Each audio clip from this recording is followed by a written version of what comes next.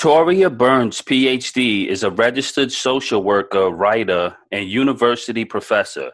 She has a BA Psychology, University of New Brunswick, BSW, MSW, and PhD in social work, McGill University.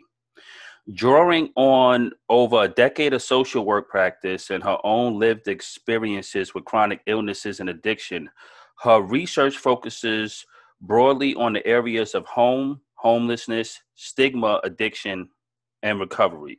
Dr. Burns combines her research interests with her passion for storytelling and the arts, including documentary film to raise awareness and combat stigma for marginalized populations. Ladies and gentlemen, welcome to the Sober is Dope podcast. I'm your host, Pop Buchanan, and I am extremely excited to have what we call a Sober is Dope superhero on the podcast today. Today we have Dr. Victoria Burns, PhD, and she's here to share her expertise with us, to answer any questions that the Sober is Dope community may have, and to bless us with her knowledge. Doc, how are you doing today? I'm doing well. Thanks for having me. Thank you. Thank you very much. So there's a lot to cover, and I want to start off in a special place. I want to start off with you. And when I was doing research, I came across something that was really that hit home for me. It was your connection to your great-grandmother and your grandfather, and how that really, at the point where they had to go into a long-term facility, and how that affected you. Can you explain how your relationship with your grandparents fueled your career and your work and the homeless community? Wow, you really did your research. I didn't know we were going down this road. But yeah, I'm happy to talk about it. So I grew up in an alcoholic home, and for the listeners, I'm sure there are many who have experienced that. Safety was a big thing for me. So not feeling safe growing up, kind of walking on eggshells. And every Saturday, my dad would take my older sister and I to my grandfather's house. And it was really the only time that we felt like we could be kids. And my sister and I, even when we talk about my paternal grandfather, I'm getting teary-eyed just kind of talking about it, because it's sort of, talk about kind of risk factors for addiction and resilience factors, and having that emotional connection and safety with a caregiver is so important. And the relationship I had with my grandfather, even though he died when I was 12, it's so precious to me. And he lived autonomously in his own home up until the end of his life. And so he ended up, he had type 2 diabetes. So I have type 1 diabetes. So we kind of have that in common. And type 2, he developed it later in life. And I have type 1, which was formerly known as juvenile diabetes. So he had some complications related to his diabetes, and he was no longer able to live independently at home anymore. And he ended up moving in with my aunt, and his health deteriorated so rapidly, just because he didn't have that. He wasn't able to entertain us anymore. He didn't have that sense of purpose. And he was also a low-income senior. He lived in subsidized housing, and just the community he was a part of in the subsidized housing was so important to him. So I experienced that with him. So I've had a very special connection to older adults in general, but also I think that spurs from the relationship I had with my paternal grandfather. And also when I was in high school, my maternal great-grandmother ended up moving in with us. And she was just a firecracker, and her and I got along really well, and she ended up same thing, ended up declining. She needed 24-hour care by the end of it, but she was well into her 90s. So she transitioned into a long-term care facility and just went downhill so quickly after that. So this experience of place, sense of place, home, I've always been really intrigued by that, belonging, what it means to feel in place. And that led to a career first as a home care social worker with older adults. And I did that gig for about 5 years. And then I really had an interest in policy and systems change. And I couldn't do that as a frontline worker. So I ended up kind of using my career in home care as a jumping off point for my master's in social work, and then that eventually led into a PhD in social work and working really with the marginalized of the marginalized. So we're talking about people who are experiencing homelessness for the first time in later life. Actually, was the population I was focusing on. So people who had lived in stable housing for most of their life, had quote unquote, normal jobs, family life, and found themselves on the street for the first time at age 50 and over. Oh, can you, and well, first of all, thank you for sharing the personal nature of your relationship with your grandparents. And many of us could relate, so God bless you there. Do you see any underlining, like what is the main cause of this late onset homelessness in the older population? Like with these being first time homeless, I'm thinking to myself, well, I go through life, I expect that everything is going to be well put together. I have my dreams, my hopes, and then I hit 50, I hit 55, 60, and something goes wrong, and I find myself homeless. One, that could be devastating. What do you, I know there's many factors, but what's the main theme that comes up? What brings this population to this point to where they find themselves in homelessness? Like, well, what are the factors? Well, what I found in my research, there are kind of a few main themes. Intense social loss is definitely something that propels people into homelessness. So, for example, in my PhD, I had one participant who, over the span of 5 months, had lost his wife to illness, his daughter, tragically, and his mother.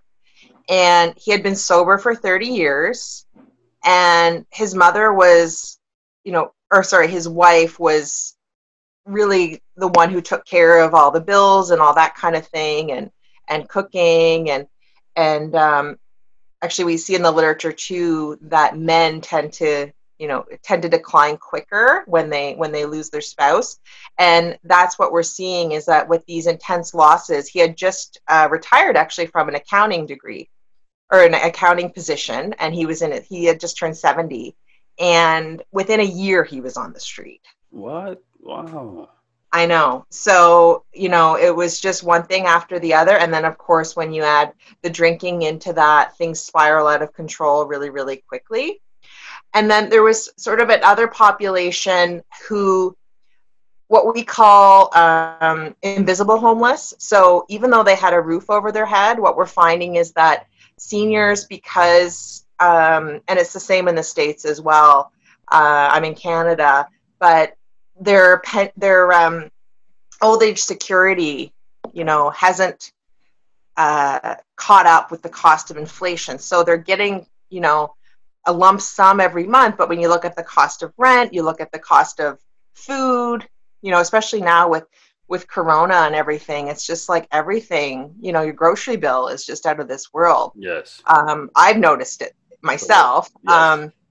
And, they're living hand to mouth as it is, plus there's medications, plus there's a bus pass. So they're living, they're spending more than 50% of their income on rent. So they're in a precarious housing situation as is. And, yes, another illness comes on, or they miss, there's some unexpected thing that they have to pay for.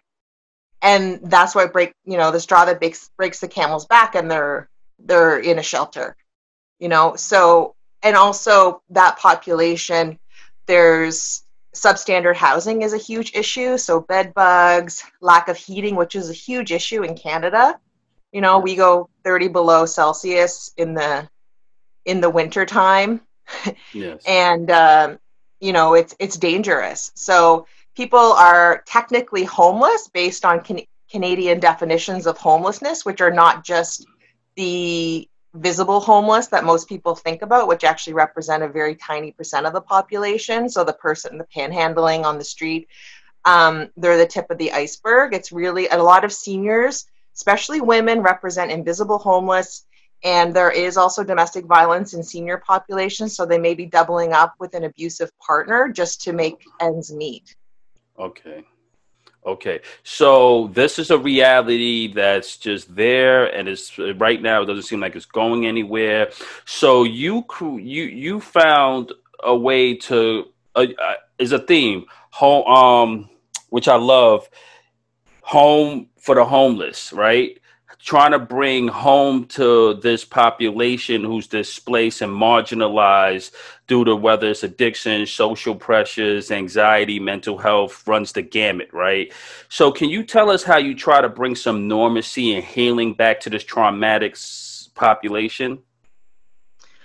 Right. So I am a researcher. I will just put that up front, that I have a, you know, I worked as a clinician in my undergrad, but I'm not a frontline worker. So what I do, the work I do, is put forth policy recommendations and practice implications, right? So I'm just kind of putting that up as a starting point. Absolutely.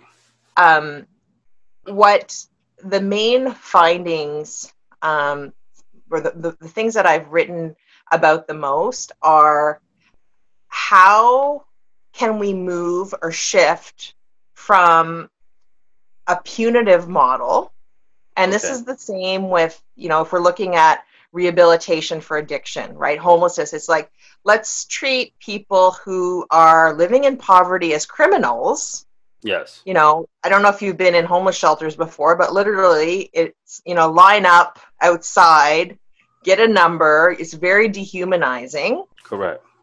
And we expect people to bounce back and find housing when becoming homeless is a trauma in itself. That's so right. How can we employ trauma-informed care within our systems? And part of that is even the design. If you think about, so I'm very interested in physical spaces as well, and how they, you know, what messaging they give. So exactly like that, lining up, you know, is there a way that we can do something that's more humane than that? Yes. Is there a way, you know, privacy is a huge thing. You know, here we have people who have lived, you know, especially with seniors, where, you know, there's a lot of violence in shelters and you know, bullying, right? So is there a way to ensure that people have privacy, like giving people a private room? And some of the women's shelters have done better. They're smaller scale, but we're trying to kind of eradicate that large kind of warehouse of, you know, shelter model for people experiencing homelessness, because it doesn't work. So even if we go with more of a conservative cost-saving tactic, you know, we can say this actually doesn't work to warehouse people experiencing homelessness who are sick, you know, suffer from addiction, mental illness, and are in need of, you know, of support and not punishment. Yes. You there? Yeah, I'm just putting my data because okay. I'm worried that I think my I didn't want to lose my connection here. Oh no, you froze. You froze. Oh, okay. I'm here. All okay. Right. So finding home after homelessness, finding home after addiction, you have a passion for storytelling, and you incorporate that in your whole study. And you did a documentary, you know, documentary films to raise awareness and combat the stigma for marginalized populations. And another thing that I really like is that you stated that your main job as an academic was to provide the data and evidence to show the policymakers who hold the purse strings, you know, why, you know, this is necessary beyond housing to have this care, to put more emphasis on treating people more humane. So can you talk about the dichotomy between, you know, the policymakers, the educators, and the actual people on the ground, and your work in the film industry and how that all works together? Well, I think that there is a disconnect between what's happening on the ground and policy and what we say in French, Monsieur et Madame tout le monde. So everybody, you know, Joe Blow, or I don't know what we say, but you know, the reason, well, there's several reasons, but I'd say the main reason I started using arts-based research methods is, well, I just find that I enjoy creating, I enjoy visual imagery. I find, you know, that cliche, a picture is worth 1,000 words, but the goal of the documentary was to reach policymakers and service providers, and to provide a medium that's accessible to the general public as well. Because as academics, you know, academics are doing wonderful work, but it's often in this academese language that isn't very accessible. And it's also, journals are expensive to have memberships to, so you don't really have an opportunity unless you are connected to get the data. So what we ended up doing is a short documentary highlighting the stories of older adults who are experiencing homelessness, all different types of homelessness. And we got a lot of good feedback from it, actually, from policymakers who just weren't aware, like, to be able to put a face to the statistics. Yes. You know what I mean? You know, and not for me to tell their story, but for them to tell their story in their own words. And these are folks who have not kind of had the spotlight, you know, so to speak, especially, you know, having come from shelter life, from living on the street, and then to be featured in a documentary, you know, and roll out the red carpet. It was really a beautiful thing to see, and also the community between them. So basically, it was a tool to raise awareness about a largely invisible population, and just to, and a conversation starter, I would say. And it did get quite a bit of traction. Great. And sorry, my dog is... Oh, no, it's all good. Hey, we love dogs. All right, he's just rolling down. He's excited. Hey, how you doing? Enjoy the podcast. It's my friend. Can you see him? Yes, he's awesome. Okay. Yeah, we love dogs over here. He's excited about this documentary, obviously. Yes. Yeah. So I don't know if that answered your question, but I think it's really like the first step towards any sort of policy change is awareness. If people aren't aware of the problem, and this goes for any sort of change, right? Like, yes. When we're talking about personal healing, of recovery, when we're talking about, you know, say awareness is the first step. So how can we get a message through to people? And usually, you know, numbers are convincing, but numbers don't necessarily stick. You know, you can show kind of some impressive or startling statistics, but I think it's really through the stories that people hang on and think, wait a minute, that's not okay. Yes, that's correct. Not okay for my city to, you know, be warehousing my grandmother and grandfather. Like, this could happen to my own grandparents or parents. Correct. It brings it home. It brings it home for everyone. Totally brings it home, yeah. And I love how, you know, placing the invisible on the map and exploring social exclusion among older homeless minority men. So that's real. And I think the visual aspects brings a whole nother dimension to it. And I'm so happy that you're taking that approach, especially being in academia. I want to ask you a straightforward question that I want to get it from your perspective. It's simple. What is stigma? All right. We hear it a lot. We hear this cliche, breaking the stigma, breaking the stigma. What does that really, really mean? And how can, in 2020 right now, when, as far as addiction, mental health, and the homelessness? Well, if we look back historically, biblically, the stigmata, right? The stigmata was literally a mark. Yes. And it was not seen as something negative necessarily, right? If you had the stigmata, you was blessed.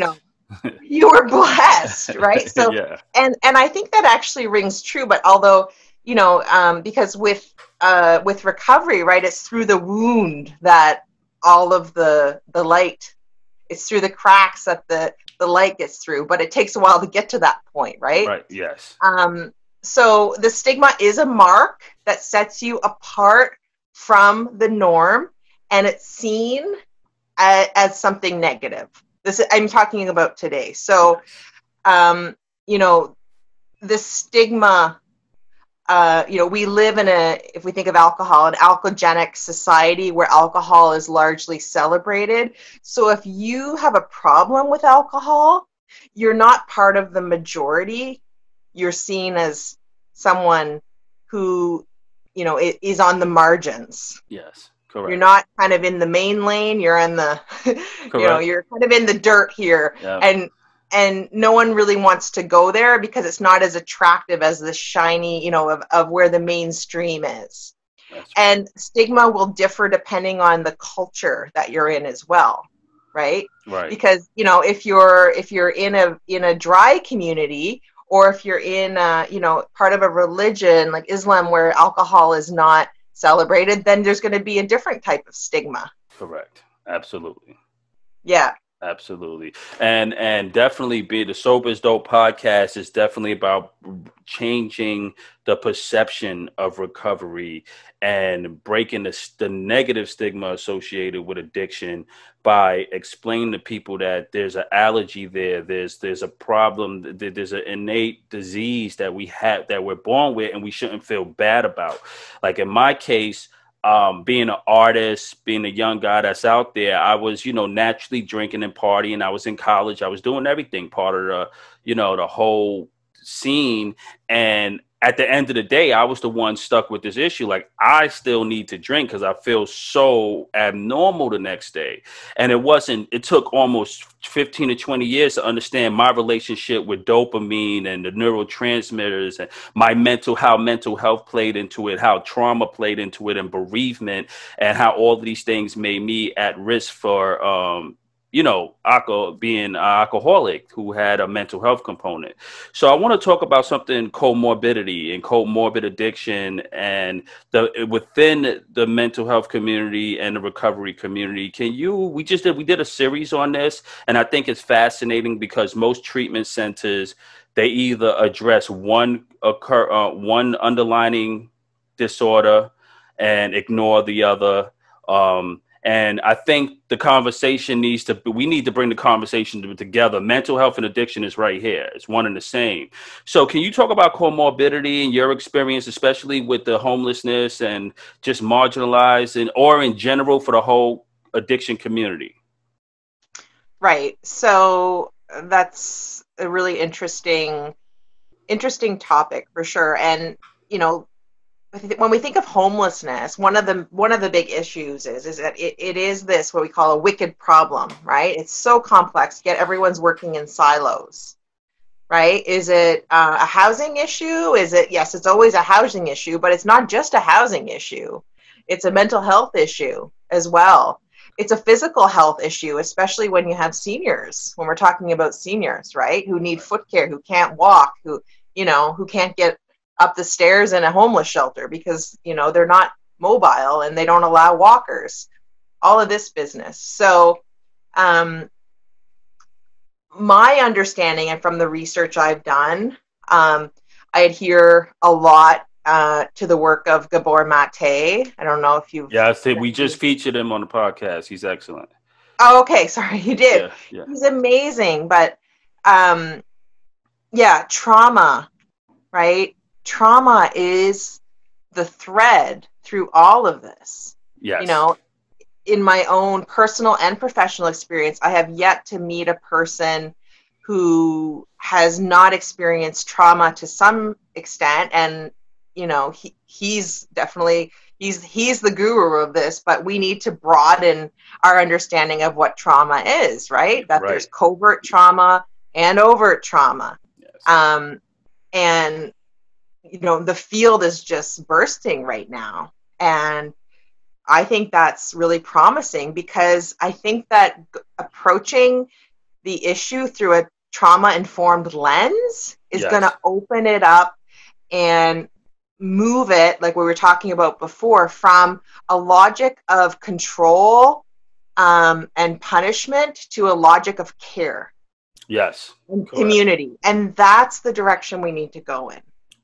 I love it. And Dr. Gabor Mate, when we had, he was talking about pain and addiction. He said all addiction stems from pain, right? It's some form of pain. And then we process that as this trauma.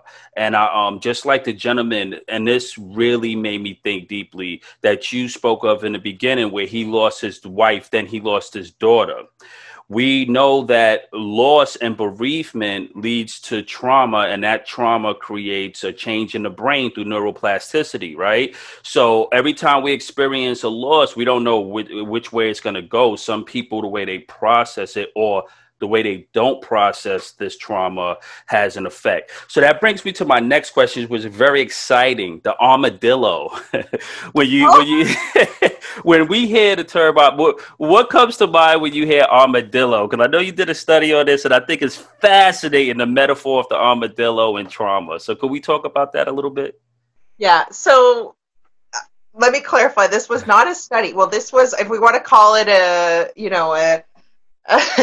an autoethnography, we can call it that, but really it is a publication I did about becoming and unbecoming this armadillo.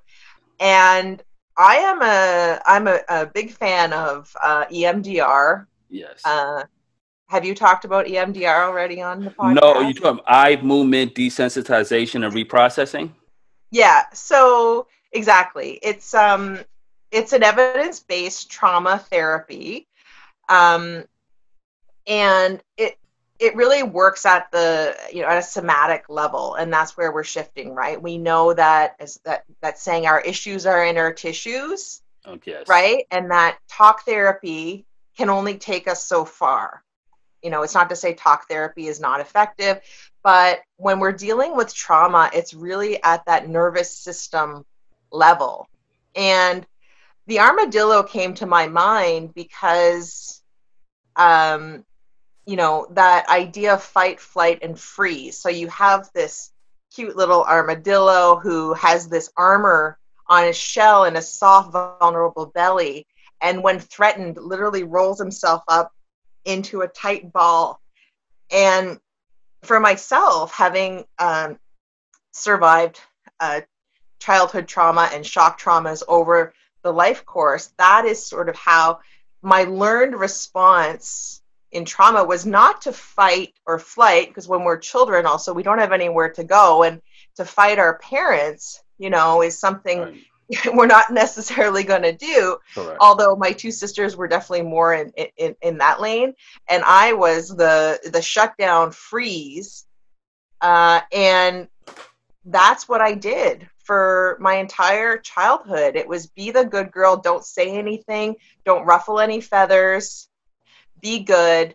I repressed, and lo and behold, today at age 38, I've got a handful of autoimmune diseases, type 1 diabetes, celiac, I had PCOS, so chronic illnesses that I've acquired over the years. And also the addiction, which is, what happens is, we build up so much, so there's so much repressed emotion in our body that we can't deal with that pain. Right. It has to go somewhere, so we numb it. Correct. Yeah. In my personal case, this is a personal story I'll share real quick. About a year and a half ago, I got a really nasty letter from someone that was real dear to me. And I reached out to them and asked them a simple question. And they interpreted it in a negative way. And I really loved this person. I revered them.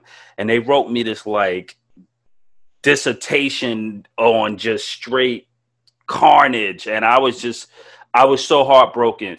And I remember at the time, that's the first time I really was triggered. I wanted to fight. I wanted to hit something. And I was out of state visiting family. So I had to drive all the way back. And literally 4 weeks later, I developed a debilitating lower back injury where I just couldn't even stand up. And then it would just happen out of nowhere. And then it took me some time, and I traced it back to that letter and how angry I was and how heartbroken I was. And I had nowhere to put that energy. That's the first time in my life I had nowhere to put it.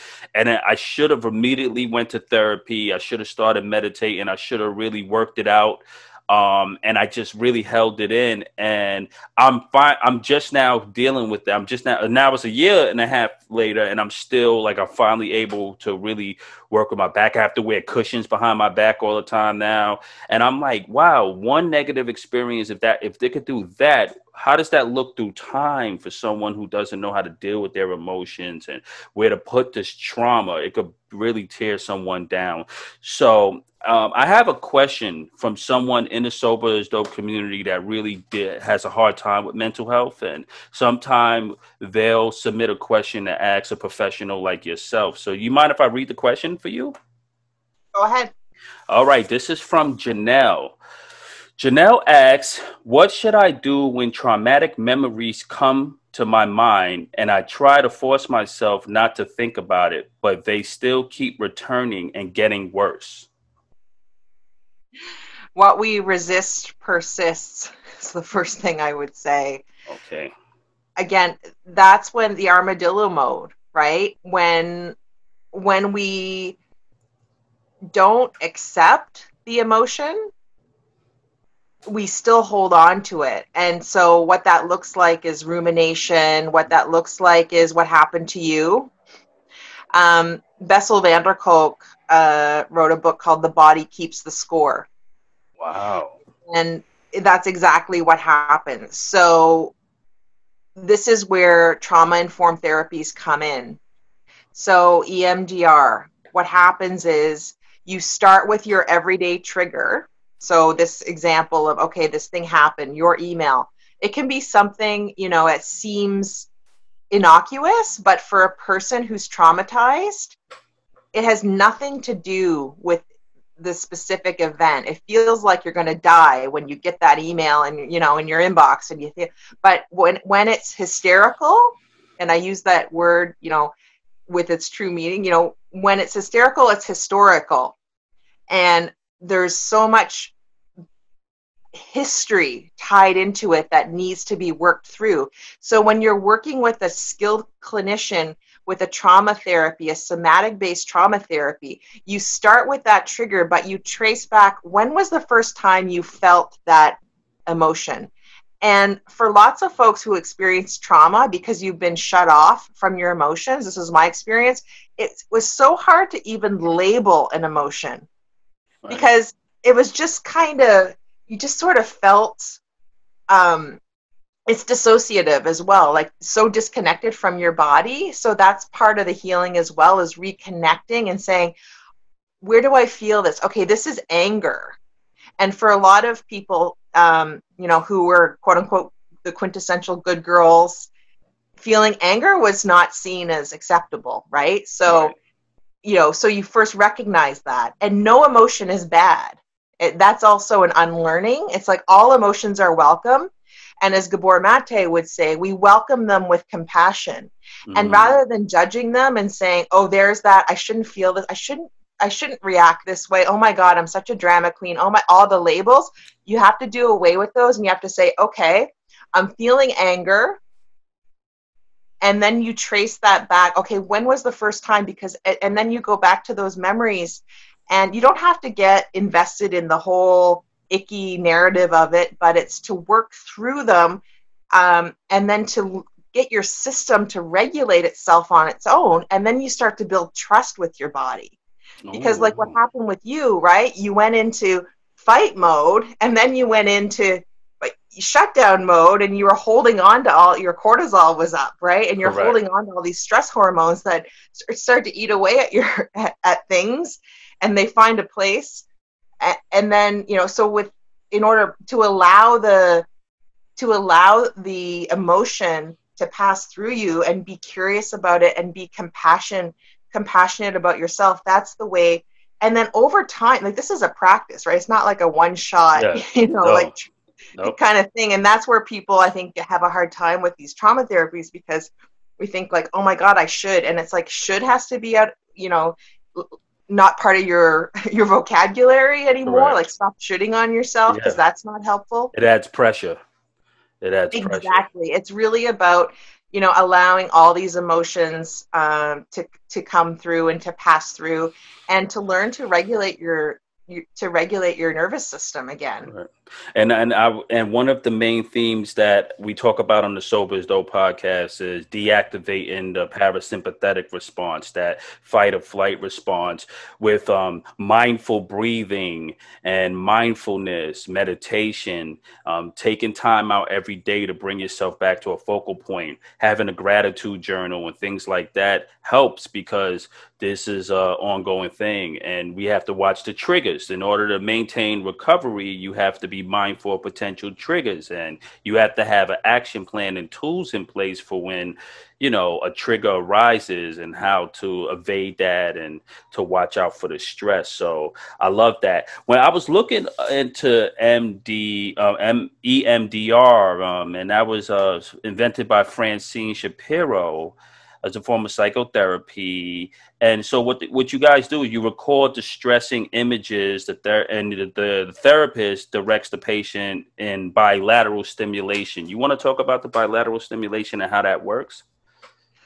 Yeah, well, like I said, I'm not a clinician. Granted, definitely. I'm sorry, I didn't mean to insinuate that, but I know you could probably speak on this as an effective form of therapy. Well, from my own personal experience, because it has helped me, it has done wonders for me. Yes. I've been, you know, in therapy for over 20 years.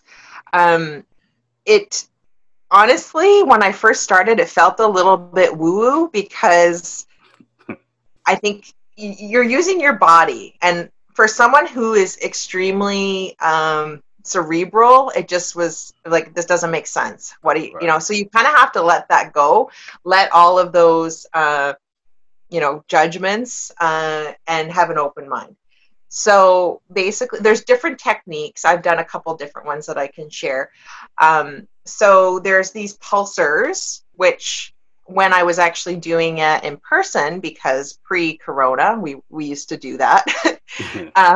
And I would literally hold on. So once we would identify what the trigger was, so something that had come up through the week, where I got activated. So then my psychologist would prompt me through to focus in on the sensations. And when a difficult part would come up, so when I would get more activated, I would focus. So it's literally these pulsars you hold in your hand that pulse bilaterally. And there's something about that mechanism that rewires the brain, essentially. It opens up different pathways. So, you know, say there's something when you go, it kind of basically creates more space or capacity in your brain to handle situations in a different way, and not get so, you know, get into a trauma response where you shut down and get really tight and everything feels like death. Okay. So literally that's what it feels like. So it basically creates more space by going through what the memories were, what the experience was, what it felt like, connecting it to the body, and focusing on this bilateral movement, and it's called eye movement reprocessing desensitization. So it actually reprocesses the memory, and you can imagine it like, I think of like Willy Wonka and the Chocolate Factory, like coming out the other end, you know, a candy in a different way, right? Putting something in and then this beautiful candy coming out of this machine. And it kind of does that, you know, so, but it's very subtle, I would say. So, you know, for example, you know, say a trigger is, you know, you write an email to a friend and, you know, you know, you don't get a reaction back or something. Like it's sort of like ghosting. And then you start thinking about that and you're like, oh my God, like, you know, you go into first maybe resentment, and then it's shame, and then it's screw you and all this.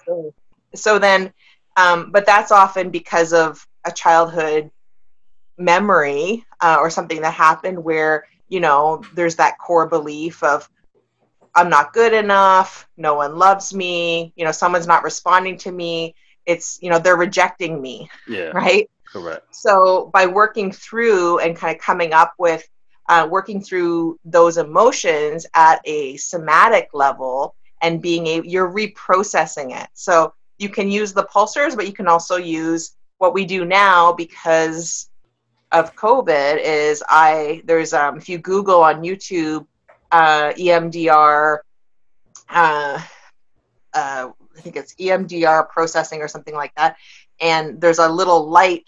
Basically, you just watch this little ball go back and forth on the screen, a little green light, and you follow that, and then she would prompt me, okay, Victoria, process this. Okay, we're going to do processing on this, and then I watch literally you know, this bilateral movement on the screen, and then we keep doing this, and it's you know, it's not a, like I said, it's not a quick and dirty therapy, which in our society that's kind of what people like, right? And that's what often EAP will pay for is 5 sessions, and you're like, how am I going to unlearn 30 plus years of trauma and bereavement and negative, you know, fixed core beliefs about myself in 5 sessions, right? And the system's just not set up for it.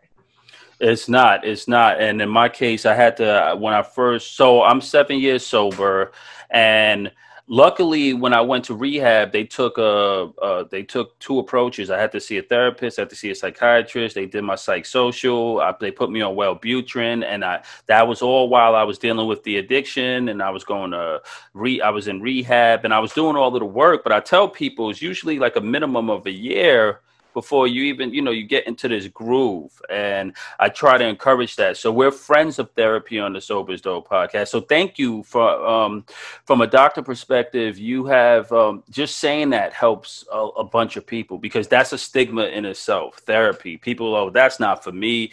That's for them. That's still that stigma, right? And the person could be struggling and really need it and never really get to that point. So I'm really excited. So right now, are you working on any new documentaries, any new films, anything interesting going on? I've actually been doing a lot of writing lately, and yeah, I'm very interested in the relationship between trauma, addiction, and chronic illness. That's something just from my own lived experience, and it seems like that is the direction we need to go in. And there is one project. I've been sitting on some data right now on addiction stigma in the workplace. Oh. So this is, we received a pretty small grant, so we weren't be able to really do much. It was more of a pilot study, but essentially what we were interested in knowing is people's experiences with addiction stigma on university campuses. So from my experience as a person in recovery, long-term recovery as well, so you and I are almost the same age. Yes, correct. Almost. You're much younger than me. Oh yeah, every day counts. No. Yeah. Whoever woke up the earliest is the most sober, right? Yeah, that's right. So, but from my experience as a social worker, and so someone who has a history of working in healthcare and then academia, there was so much stigma and shame around seeking help for addiction, even though we know that 1 in 10 people suffer from addiction, and more so in the healthcare field because of high stress. High stress. But there's this added stigma, and so we've got the double stigma of addiction as well, substance use disorder, as they call it, and compared to mental health, even what we're seeing. So there is some literature on mental health, kind of how, there's been a lot of campaigns in Canada. We have this Bell Let's Talk, so people have, and that's changed the conversation. It seems like people are more comfortable even at work saying, like I suffering from depression or anxiety, but saying, you're an alcoholic, or especially if you're a doctor or a nurse, or, it's, right. The stakes are much higher because there's the whole issue of fit for practice. So anyway, all this to say that, it kept me sick for a very long time, not being able to get the help that I needed. And I know from meeting other professionals in recovery who are, still quote unquote in the closet, that it's doing a disservice, I think, to their communities as well, because it's seen as something, all those old stereotypes that aren't true, being a loose cannon, being oh my God, like, the whole moralistic arguments. Obviously, if people are, if we saw it for what it was, that these are people, in pain, traumatized people often, it would be a different conversation. So we interviewed all of the deans of the university and staff, people working for, in staff wellness and human resources, just to get a lay of the land of their experience with people going on medical leave, or people reaching out saying, look, like, I'm struggling, I need some time off. And there was literally one person, like, and these are people who have histories of working, in academia, like decades. Mental health, yes. Physical health, of course, people needing chemo treatment, people with diabetes, but not with addiction, And as a person with type 1 diabetes, people know I'm actually on medical leave for my diabetes because, it's a real thing, And people go on medical leave all the time for physical illnesses, right? And people aren't ashamed. Imagine if every cancer survivor was ashamed to share with other people experiencing cancer that you can recover. And that's right. Kind of how I see it, right? It just doesn't make sense. So what we're trying to do is, put it on the map. Okay, addiction stigma in higher education and I think university and college campuses are unique as well, because, binge drinking is celebrated, yes. But there's people who can't drink in safety. So how do we help those folks, right? And again, that awareness piece, and maybe a documentary will come out of this eventually, I think.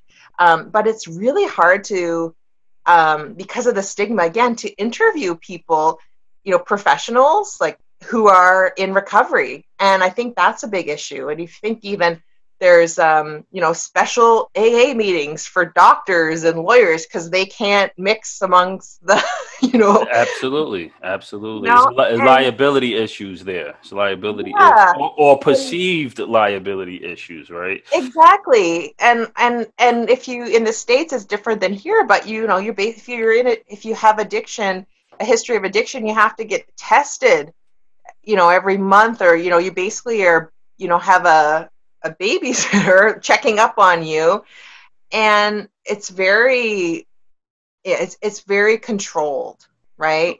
Just to make sure you don't relapse. And there are definitely risks. I'm not saying, that there are definitely real risks there, but, is the approach, again, that punitive, or is it coming from a place of trauma-informed care? And I think we're still more in the, people who are addicts need to be, there's something wrong with them, there's something bad like about that, rather than saying, wow, here's a person who has a genetic predisposition, who has this history of trauma that set it off, you know? Like, can we be compassionate and help people rather than keep them in the closet? And that was what my experience was, is this, when I ended up getting my first full-time position, saying, don't tell, I had senior professors saying, you know, because I was doing research in the area of homelessness. So we know research and, you know, or homelessness and addiction are, you know, or there's so much overlap. And I felt like I couldn't quite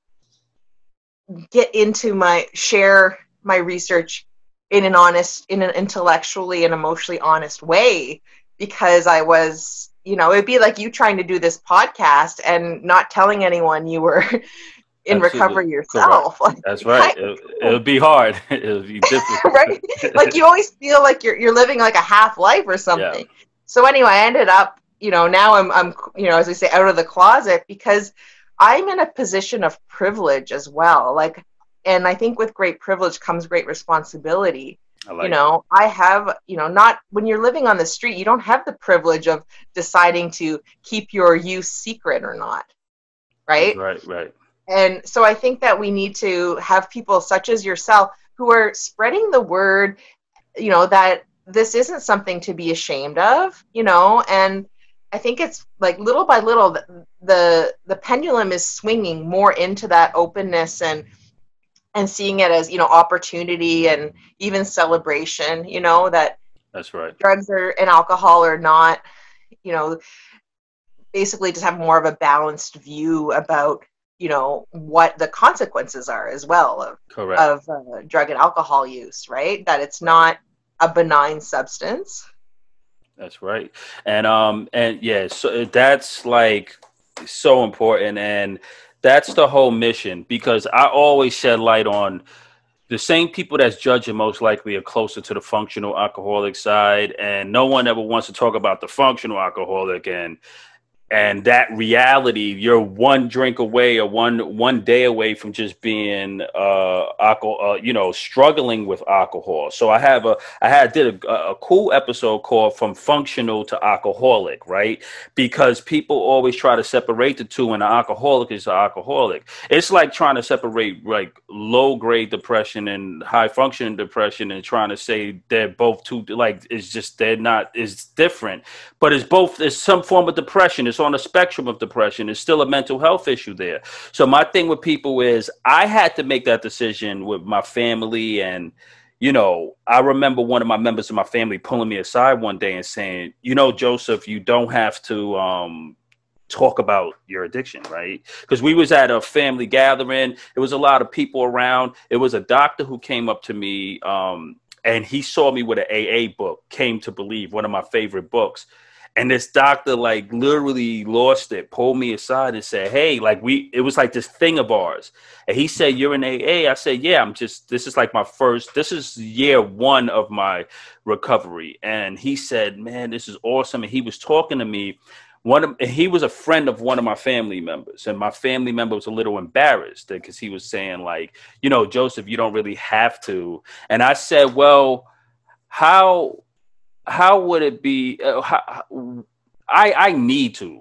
I have to tell my story. I can't keep this hidden, because something saved my life. I'm a walking miracle. I'm here, and this problem was deep on so many levels. It was the physical level, it was the emotional level, the psychological level, the spiritual level. I felt like I was trapped on so many levels that if I experienced that, then there's millions of people who's experiencing that darkness. And there's no way, because with great privilege comes great responsibility. And privilege is not always about race. Privilege is about your ability to have knowledge, education, and being on the end, right? And I went through the fire, so I was privileged to have survived. So I had to share it. So that's why I said no. And then I started a podcast about failures. Like, oh my God. And then I had to take into account my profession. Like I'm a real estate investor. I'm a college graduate. I work with a lot of different functions. My family, one of my brothers is a Catholic priest. So it's the whole connection with that. And it's a lot of exposure. And then I had to say, well, what's my professional risk? And I'm like, there is no professional risk really, because I'm in recovery. that means that I'm operating at the highest level of society now. I don't drink, I don't smoke, I barely party. I'm good. Hey, I'm a pillar of health, right? So I could go out there and share the story. But most people don't want to take that leap of faith, right? So that's where the anonymous movement is coming from. And I think the more the sober curious movement is doing a great job at helping people start to realize that, hey, there's a lot of benefits in recovery and it's kind of cool. And I think that with recovery, we can help with the mental health. And then once we start to get that under control, we can fix our internal health, get a lot of these chronic illnesses down. I reversed pre-diabetes in my recovery, right? So one of the things when I got sober, I started eating crazy. And then when the doctor told me I was pre-diabetic, I lost it. I said, you know what? No, I'm not doing it. I'm not going to be the black kid with the diabetes. I'm not doing it, right? So I changed my diet. I started educating myself on the plant-based diet. I went a little keto to plant-based, reversed my pre-diabetes in 3 months, right? Got my blood up, my AC1 down, and my blood sugar, glucose levels down. And that's what started the whole Monk Healing page that you found me on. Monk Healing was about me talking about how I was a recovering alcoholic who was able to reverse his pre-diabetes, and now I want to share my story with other people. So, Doc, you're right on the front line. Your work is so important. We barely scratched the surface on all of the accomplishments and the academia and all your contributions to the industry. So I would love to have you back on. Before I go, any closing remarks and any message that you could give to anyone out there that's suffering from addiction right now into the recovery community? What would you like to say in closing? And can you let everyone know where they can find you online? Well, first, I just want to say I really love what you said, and just your journey of coming out as, and because it's not easy. And I think that that's part of my message for folks, is that the risks are real, and this is because of the stigma again, and the consequences are also real. So, for me, it wasn't a overnight, okay, flip the switch. I'm a grateful person in recovery doing the recovery dance. Right. It's been a process. It's been a really difficult process. And I think it ultimately, the word that comes to mind with recovery is freedom. And when you're in recovery and you're still leading that double life of sneaking around, sneak into meetings. Oh, does this person know? Did I tell this person? Or is this person not in the person who knows group? It's that cognitive dissonance again, right? Where you're holding these two disparate beliefs, and that creates tension. And recovery, the beauty of recovery is being true to yourself, being integrated, yes, and being free. And that is the biggest gift. So anyone suffering out there, it is possible. And there is a movement of, different approaches. There's no one size fits all. It's figuring that out. That's the beauty of it. So yeah, you're just definitely not alone. And if you have any further questions or comments, you can reach me on my Instagram account. The handle is at Beaties, as in diabetes, Beaties and Bites, BITES. And we didn't get to talk much about food, but that's another passion. Oh, we'll get into that. Mine too. Well, maybe we'll talk about that on our next episode. And Doc, if you don't mind, we would love you to be one of our resident docs who could come on and give us your knowledge and help us work through some of the recondite studies and stuff that's out there and kind of digest a lot of that to us. It would be an honor. And Today's a really big and important day for me. Meeting you and having you on is a highlight of the Sober is Dope podcast. It's an achievement for us because to get to this level, to speak to someone as brilliant as you and as accomplished means that our message is streamlined and we're on the right track. So thank you for giving us your time and your energy. And I wish you well on your process with your trauma, and we'll heal. We're all healing and we're going to get there together. We're still young, right? And we could get through all of this and get to the other side and be whole and redeemed. So thank you so much. Thank you. That was great. I'll catch you on the other side. Have a good day. Thanks, Doc. You too.